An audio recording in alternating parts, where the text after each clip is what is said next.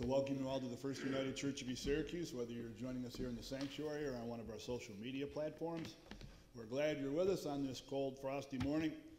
And because it's cold, we want to give an especially warm welcome to our guest pastor this morning. Reverend Monica Styron is here to join us from Skinny Alice, and anybody who can drive that far in this cold weather deserves a nice, warm welcome. So, welcome. Thank you. All right. The only announcement that I have this morning is that there are some people who are a little bit concerned that we have not gotten all the committee chair reports in. And so if you please can do that, if you're the head of a committee, get your reports in by this Tuesday the 17th. We'd greatly appreciate that. Thank you very much. Next, if you notice, the monitors are not up and running this morning. So Paul is just taping the episode. But if I stumble, you can... I didn't bring any cheating glasses to read today, so I thought they'd be up there. So it could be that. It could be senility. You can take your pick which way you want to go with that. But all right, here we go. We're all the same boat. I'd like to light the candle of remembrance. It's lit for all those in the military and their families, the veterans, the first responders, all those in harm's way. And certainly with the weather we've been having in different parts of the country, there's a lot of people who are in harm's way that we can pray for. And I'll also light the candle of peace that reminds us to pray for peace, God's peace, in our homes, community, nation, and the world. I read a neat quote this morning in one of the books that I got that said, peace can only come to the people who have peace in their hearts. So, keep that in mind, I think.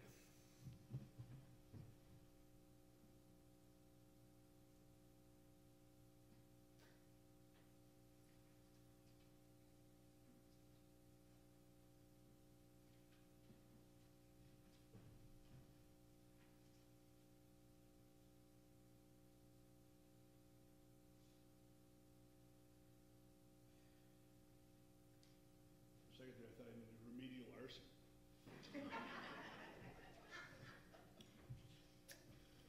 If you join me, please rise as you are able and join me in the call to worship. We gather to worship God, who creates us and loves us, who gifts us with diversity and makes us for community, who gives Jesus Christ to show us how to live, who inspires children, youth, young adults, and people of all ages to seek justice, share power, and live together in love and equality, who invites us to join the struggle for wholeness and well-being for all, and whose presence, grace, and love sustain us in our living. we gather to worship God. To God be all glory, honor, and praise. Our first hymn this morning is number 334, There's a Sweet, Sweet Spirit.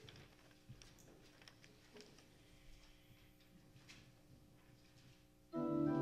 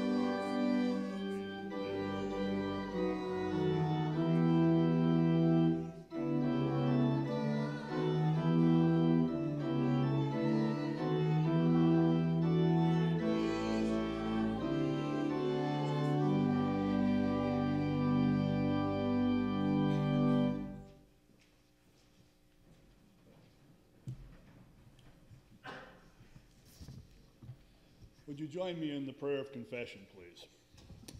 Most holy and merciful God, too often we have condemned racial injustice in our pronouncements, yet we cling to the privileges derived from social inequities.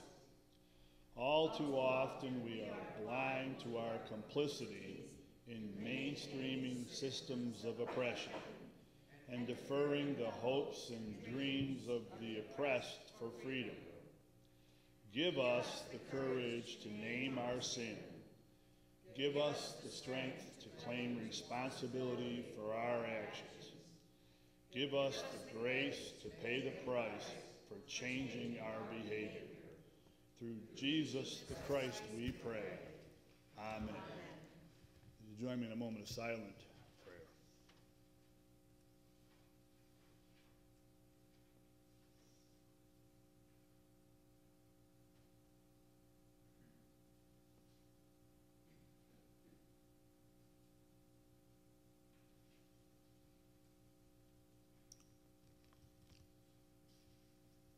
Please hear the pardon. Friends, believe the good news of the gospel. In Jesus Christ we are forgiven and loved.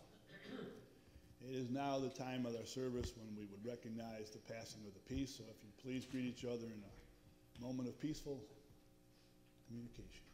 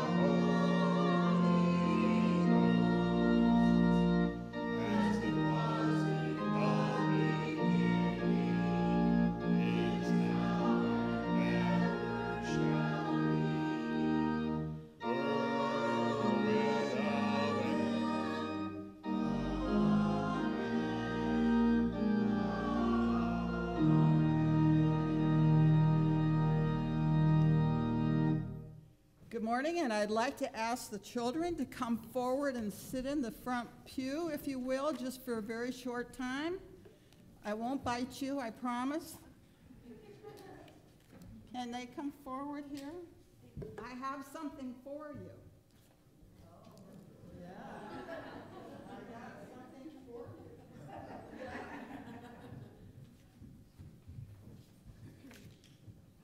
Wonderful. What are your names? Catherine and Gianna. What is it again? Catherine, that's Gianna. Okay. Do you know why we have a big holiday tomorrow? No.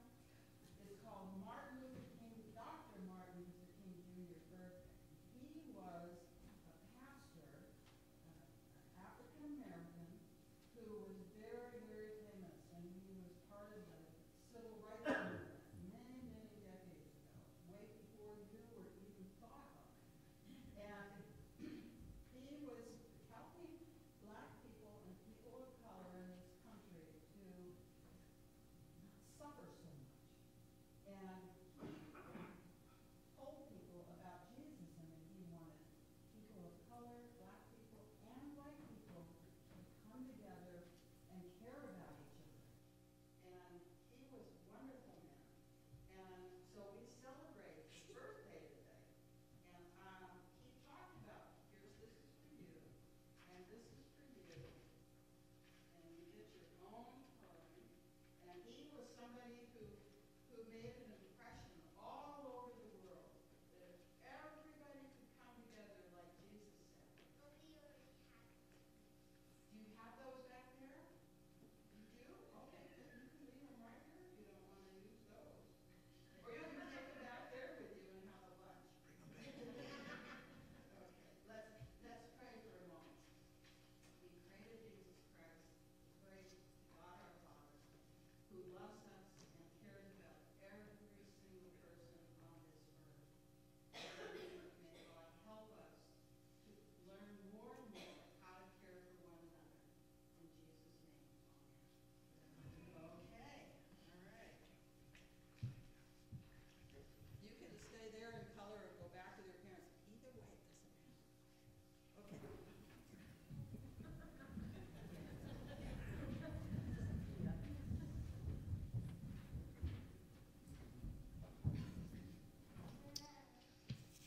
Piggybacking on what Reverend Monica just said, our epistle reading this morning is from the first letter of Paul to the Corinthians. And he is addressing, like Dr. King did, the disparity between the way we treat people. There have been arguments in Corinth about whether I was following Peter, or I was following Paul, or I was following Apollos. And Paul writes to the church to remind them that we're following Jesus the Christ. Please hear the words of Paul in the book of Corinthians, chapter 1, 1 through 9. Paul, called to be an apostle of Christ Jesus by the will of God, and our brother Sosthenes. Well, all right. To the church of God that is in Corinth, to those who are sanctified in Christ Jesus, called to be saints, together with all those who in every place call on the name of our Lord Jesus Christ, both their Lord and ours. Grace to you and peace from God our Father and the Lord Jesus Christ. I give thanks to my God always for you because of the grace of God that has been given you in Christ Jesus. For in every way you have been enriched in him, in speech and knowledge of every kind, just as the testimony of Christ has been strengthened among you, so that you are not lacking in any spiritual gift as you wait for the revealing of our Lord Jesus Christ. He will also strengthen you to the end, so that you may be blameless on the day of our Lord Jesus Christ. God is faithful. By him you were called into the fellowship of his Son, Jesus Christ our Lord. May God bless the reading of this, his holy word. Our next hymn is number 500, The Spirit of God Descend Upon My Heart.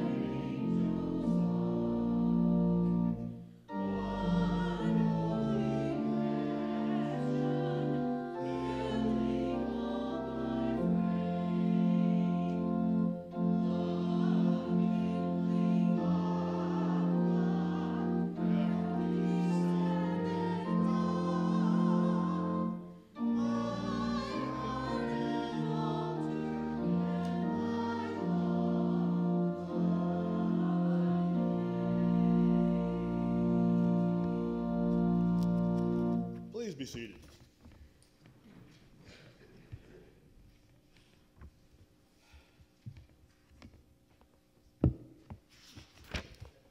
I just lost it down. Come here, you. The gospel reading this morning is from the book of John. It's chapter 1, verses 29 to 42. John the Baptist has already baptized Jesus, but now in the continuing saga, he sees him again with a new realization. Please hear the words in our Bible.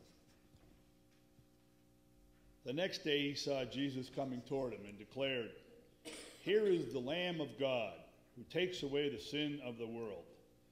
This is he of whom I said, 'After me comes a man who ranks ahead of me, because he was before me.'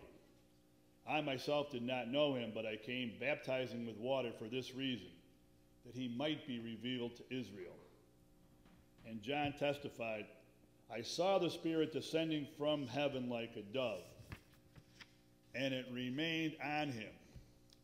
I myself did not know him, but the one who sent me to baptize with water said to me, 'He on whom you see the Spirit descend and remain is the one who baptizes with the Holy Spirit.' And I myself have seen and have testified that this is the Son of God." The next day John again was standing with two of his disciples, and as he watched Jesus walk by, he exclaimed, "Look, here is the Lamb of God." The two disciples heard him say this, and they followed Jesus. When Jesus turned and saw them following, he said to them, "What are you looking for?" They said to him, "Rabbi," which translated means teacher, "where are you staying?" He said to them, "Come and see." They came and saw where he was staying, and they remained with him that day. It was about 4:00 in the afternoon. One of the two who heard John speak and followed him was Andrew, Simon Peter's brother. He first found his brother Simon and said to him, "We have found the Messiah," which is translated anointed. He brought Simon to Jesus, who looked at him and said, "You are Simon, son of John. You are to be called Cephas," which is translated Peter. So ends this, the reading of his sacred word. Amen.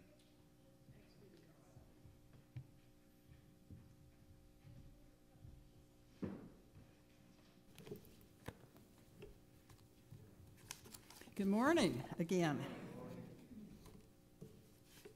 Wow, what a passage. There's just a lot to unpack in this passage, so I'm only going to touch on a few highlights. But first, I wanted to just ask you, was there anything in the readings that came across to you as kind of odd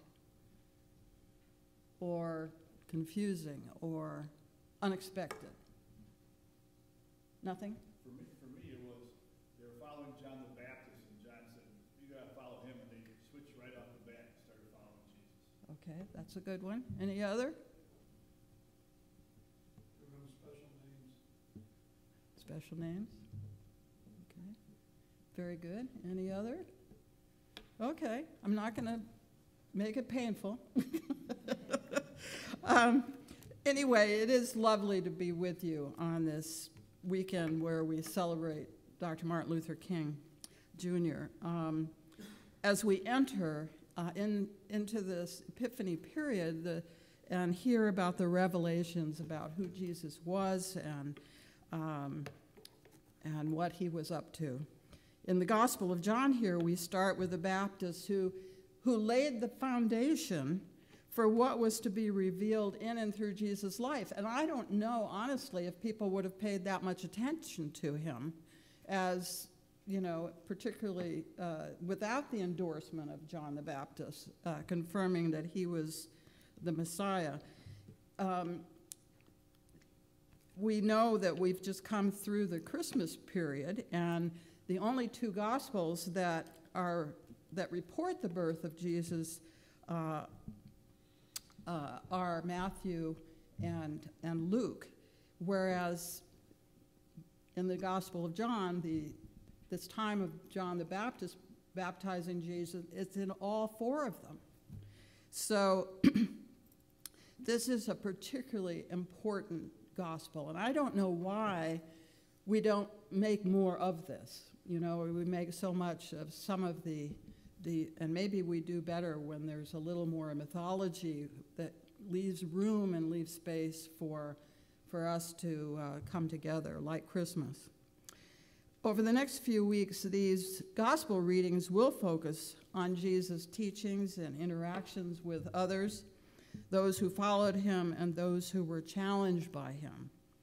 So let's dig in a little bit to this passage as I want to lift up a few things. You all have lifted up the names and also some of the other things. I want to go back just to a little further, you know, John pointing to Jesus. I want to go back a little further in the passage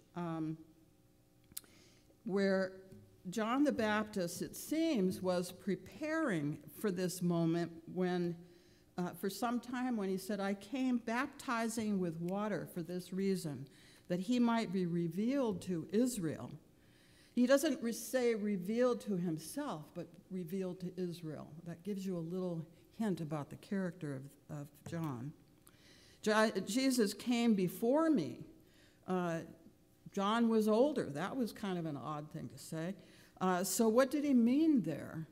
That Jesus was with God prior to being on earth? So was he pre-existent? Perhaps we are getting a little glimpse of how this gospel influenced the development of the Trinity concept. And here's another odd one. The Baptist says in verse 31 and 3, twice he says it, he did not know Jesus.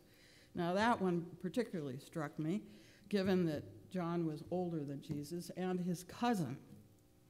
So a little digging into what it means in the scriptures to know, we come out with two different meanings. To know as in terms of facts, but also to know in terms of a wider perspective.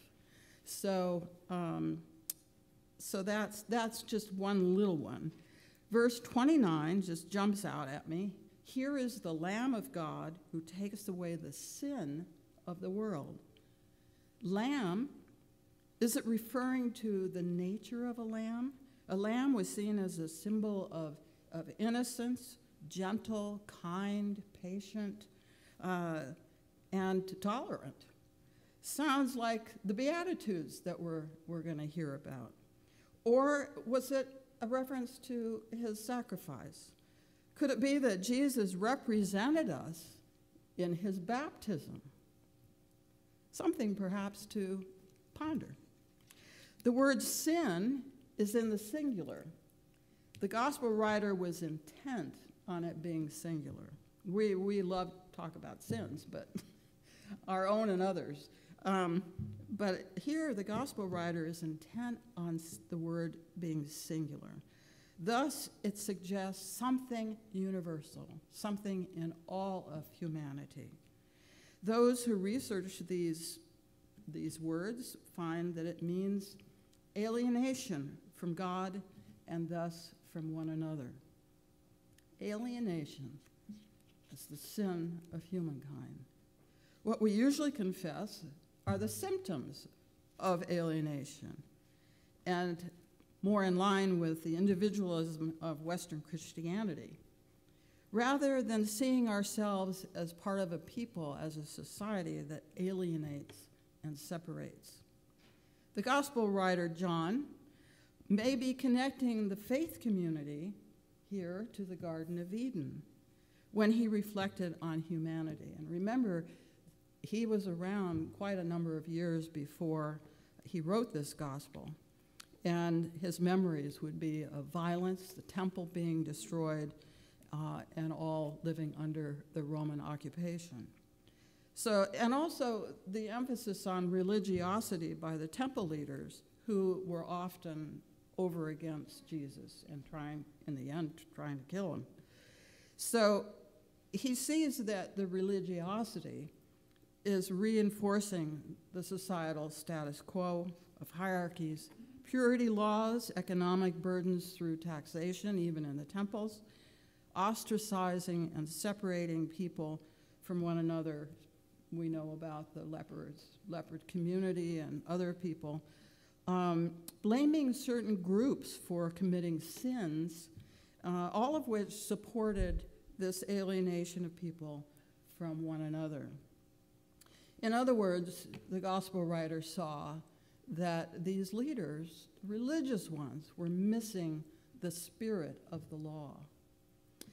We can understand this status quo mentality when we reflect on the long history in this country of slavery. Dr. Martin Luther King Jr. was a witness to the message of Jesus Christ when things came to a boiling point, particularly in the 60s. For those in our society beaten down by the various and ongoing forms that slavery took. The Civil War, slavery did not end. After the Civil War, it just took on a new habit and continues into this very day. In our nation, it's in the form of systems of governance, economic opportunities, social and religious theology even, and community life. We are blessed, I think, more and more as the veil gets pulled away from the many ways in which racism affects us and what forms it has taken that keep us separated from one another and cause great suffering. To the Black community and those others that our society has marginalized, but also as King witnessed to the white community that can never be whole without our brothers and sisters. He was really a person who was embracing what Jesus had to say here. And that's why I believe John the Baptist, what he saw in him, that he embodied the Spirit, the Holy Spirit of God. I listened to the radio last week about a report about the mortality rates of infants and mothers in this country as it relates to the world also, and that Black women in this country have a much higher percentage, something like 240% times more, of deaths than white women. The list goes on for Latina and Native American women. Something for us to think about. That's heartbreaking. We can, in each of our own ways, as religious communities, act to make corrections and lessen the burdens in this society. What a calling we have to walk with our sisters in this situation and with our brothers in other. As one reflects on John the Baptist, you may come to see that, as I pointed out earlier, he wasn't thinking about Jesus coming to him and wasn't he lucky and, to make him something great. He was thinking about what the Messiah could do for Israel, for the people, for society. So he was quite a humble man, even though the images of him are sort of this ragamuffin, homeless guy that comes out of the desert and, is very forceful and strong. On the other hand, this part of his character is really very humble. And he refers to Jesus as the one who ranks ahead of me because he was before me. Well, here's another little piece in this scripture. It's like, was he pre-existent then? I don't know. I mean, that's a whole area that's fascinating. Something for all of us to think about. Rather, John, has come to testify. He says, here's my role, and I'm sticking with my role. He's a witness. He is a voice crying in the wilderness that Jesus is the Son of God. That's what he says. Jesus is the Son of God. This is the Messiah. And we heard Dale read. The next day, 2 of his disciples heard John proclaiming Jesus as the Messiah and for them to follow Jesus. And 2 of them, Andrew and one other, not mentioned, but who knows who he was. But 2 of them went. And they started following Jesus. And Jesus turns out, what are you seeking? What are you looking for? What's driving you? Why are you following me? A question, I believe, that has to do with the essence of one's life. Yes? The essence of our life. What are we seeking? What's driving us? What are we looking for? And their answer, teacher, where are you staying? They wanted to go with him. They wanted to learn from him. Be in his presence. Be in the presence of God, the Son of God. And Jesus turns and says, come and see. Come and see. That's what Jesus says to all of us. Come and see. An invitation to be in relationship with God and with others. An invitation that touches one's heart and mind.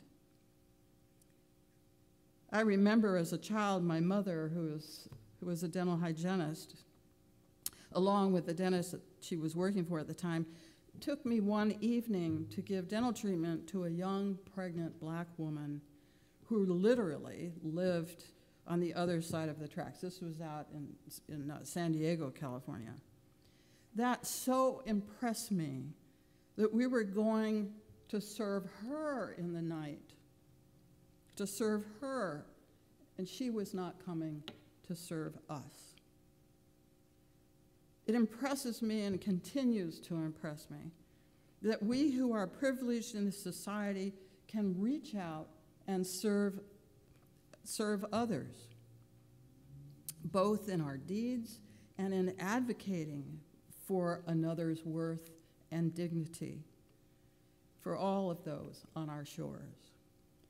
We get a picture here in the gospel that without John the Baptist, Jesus wouldn't have had some of his first disciples following him.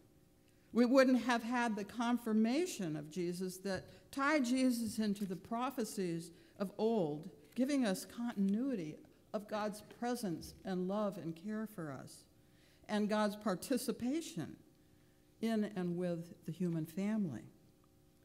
Nor would we have the recognition that that same Holy Spirit would continue to reveal in and through Jesus' teachings, like the Sermon on the Mount that we'll hear, and miracles such as the wedding in Cana, the way that God was calling people into relationship with God and as disciples with one another.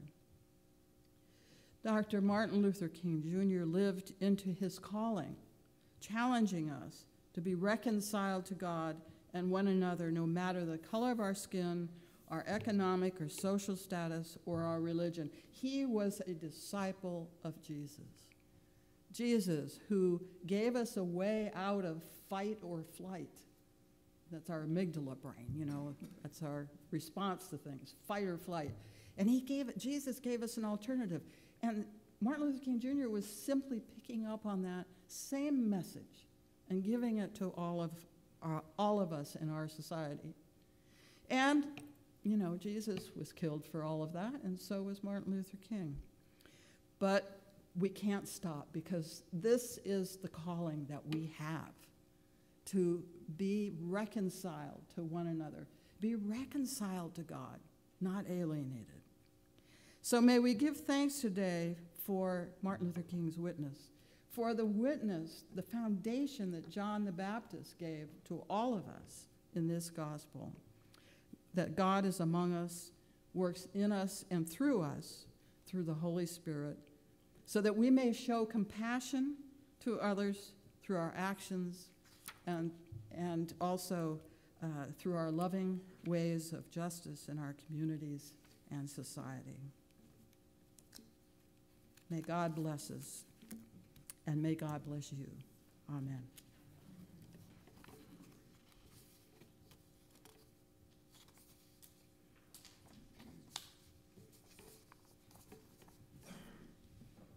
I'd like to thank Reverend Monica for her enlightening words this morning. There was way more in that passage than I noticed, that's for sure. Okay, it's time in our service for the joys and concerns to be expressed. Paul or Ann, you want to microphone us?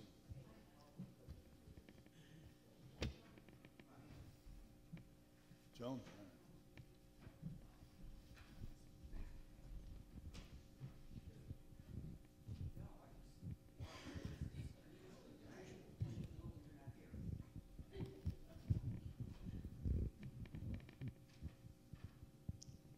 Yes, I'd like everybody to pray for my brother-in-law, Tom.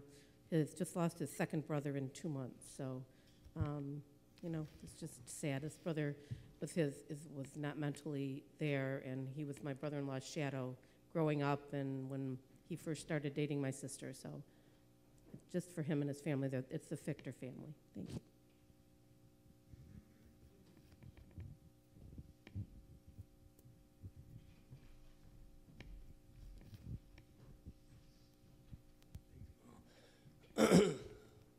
I'm just explaining and telling you folks that don't know, my mother-in-law has been put in hospice care as of Friday. She was a member of this church for many years, so keep the family in their prayers, and we would appreciate it very much. Thank you.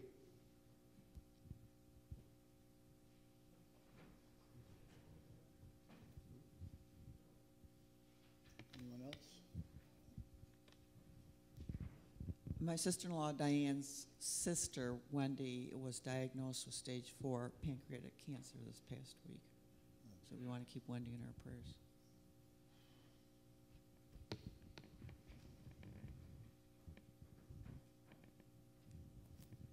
And I just want to share this with everyone. As most of you know, I taught at Central Square for centuries. I was up there yesterday. We have a basketball tournament every year to raise money for cancer awareness. We had one of our players who played for us and then coached with us and taught with us, and she died of cancer much too young. So every year they have a little tournament. Yesterday the tournament's focus was on a 9-year-old boy who's in Central Square Schools who has cancer in his lungs. Last year he lost his mother to COVID, and he's living with his grandmother, and his grandmother's not well, and the father is not around. So I'd like you to keep him in your thoughts and prayers as well, because he's an adorable little rascal. Okay, thank you.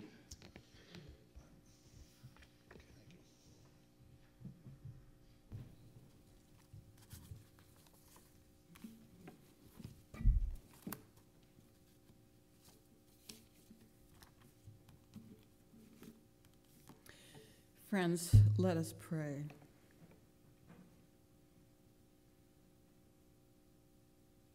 Gracious, loving, and merciful, forgiving God,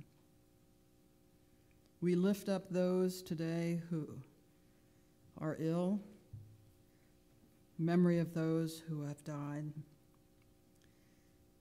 We lift up today ourselves that you may, as our epistle reading says, strengthen us for this journey. And that you give us a light heart, O God, that we may seek you, enjoy, and share with others out of our compassion and love of you. Oh God, sometimes we don't have the words. Sometimes the world is just too big for us. It's overwhelming.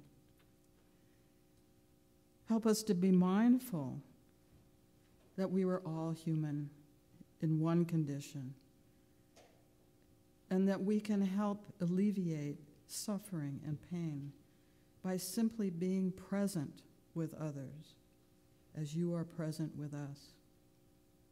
We don't have to be heroes. Oh God, let us be your disciples. As we say the prayer Jesus taught us to pray, Our Father, who art in heaven, hallowed be thy name. Thy kingdom come, thy will be done, on earth as it is in heaven. Give us this day our daily bread, and forgive us our debts, as we forgive our debtors. And lead us not into temptation, but deliver us from evil. For thine is the kingdom, and the power, and the glory forever. Amen.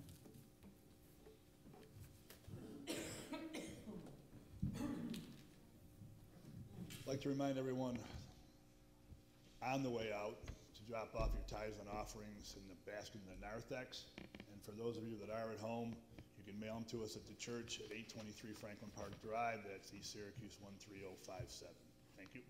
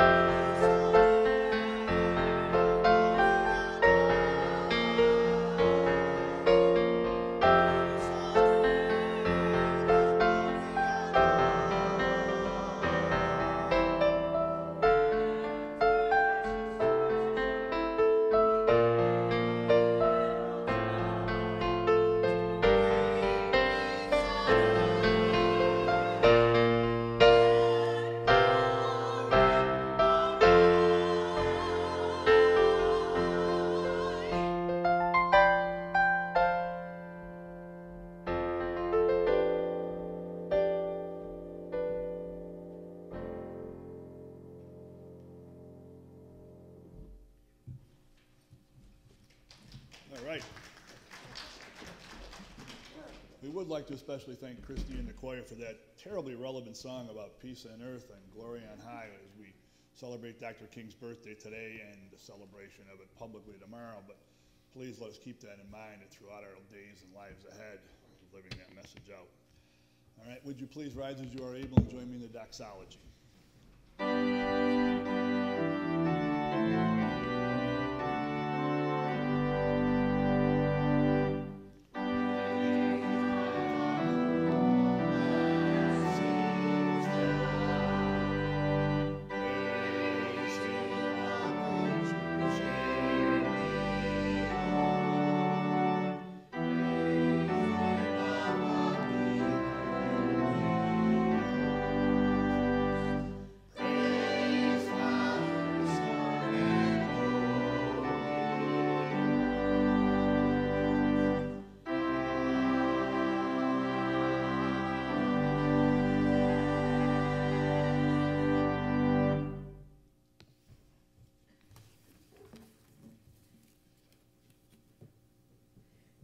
Enveloped in your light, O God, may you be a beacon to those in search of light.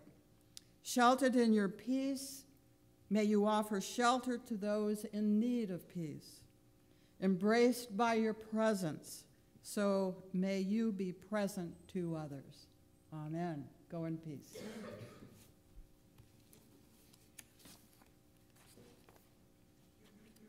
I think we missed the dedication there, so I'm gonna say the dedication, and then we can do the last song. And the hymn. Yes. I know. Bless, O Lord, these gifts and offerings, that they may be a sign of our intent to serve you. Use them with us to bring good news to the poor, proclaim release to the captives, and bring wholeness and healing to all who are hurting and oppressed. If one of your people suffers, we all suffer. But if one of your people is honored, we all rejoice together. In your name, amen. That says it the best. And now our last hymn is number 725, Arise, Shine Out, Your Light is Come.